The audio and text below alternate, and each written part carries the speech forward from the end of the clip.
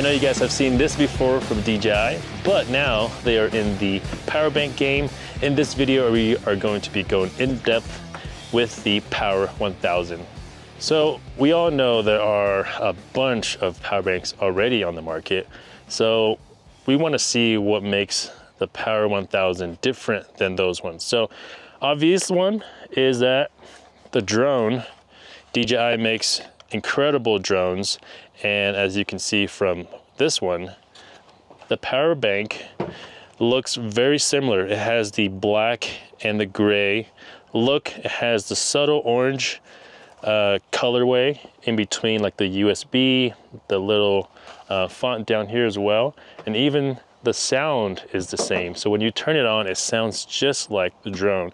So if you like the drone and how it looks, you're going to love this. But my favorite part is probably these two ports on the very end here. So the SDC and the SDC Lite is what they are calling it. This kind of separates DJI from everyone else. And the reason for that is they have pretty much prepared their power bank for the future. And what I mean by that is this is kind of, think of it like a USB almost. What you do with this is you plug your SDC or SDC Lite into one of these, and then it converts into whatever you want it. For this one, this is like a cigarette lighter plug, and there is this other one where is a male. This will charge the Power 1000 using the SDC connector.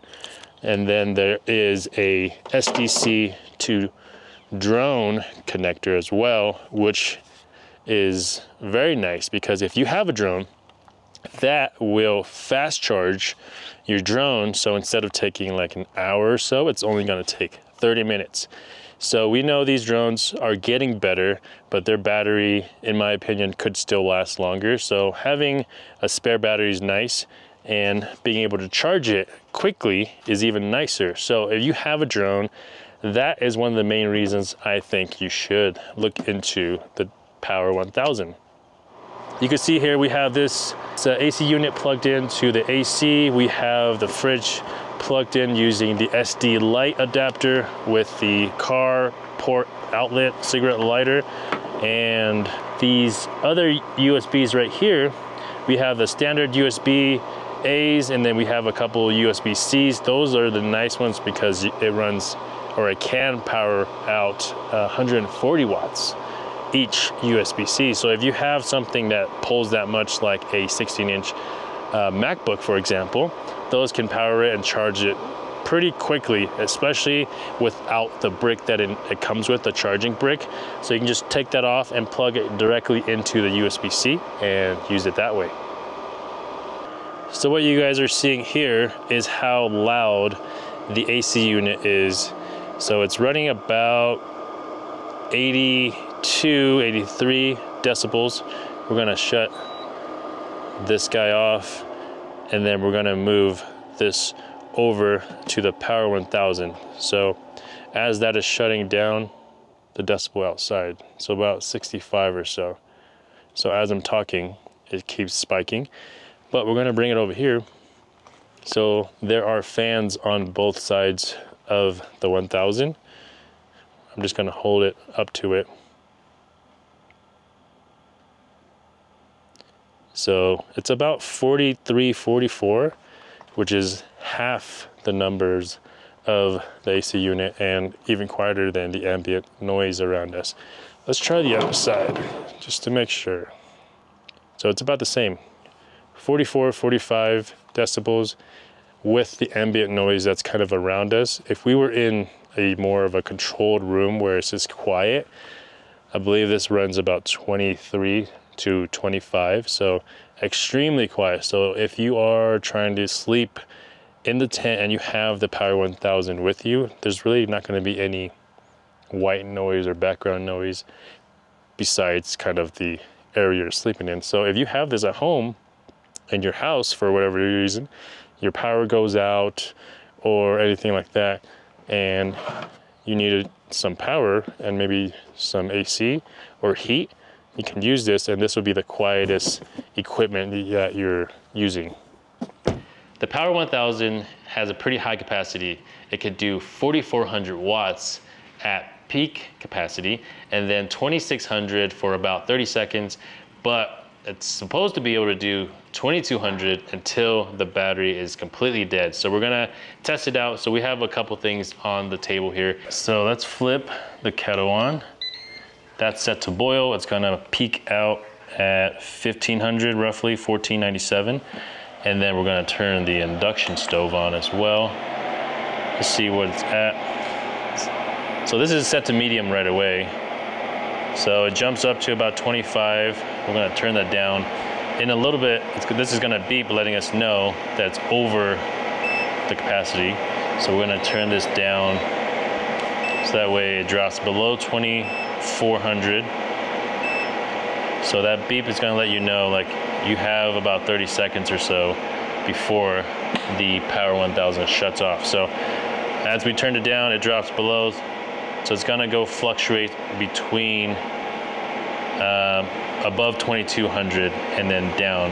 This is set to, it's 2 out of 10, I believe. So this is kind of like a very low, but you can see the steam still coming out of here. So still hot enough for that.